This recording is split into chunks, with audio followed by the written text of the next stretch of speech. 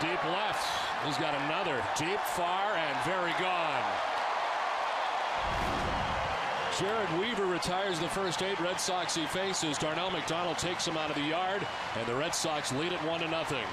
Weaver gives up his 19th home run of the season. He tries to sneak a fastball by inside to Darnell McDonald, and Darnell McDonald breaks the windshield or a window on a car across the street.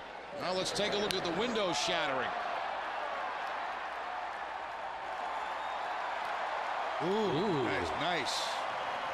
Glass shattering home run. Causing quite a stir. It really is. They want the baseball. The baseball's inside, probably.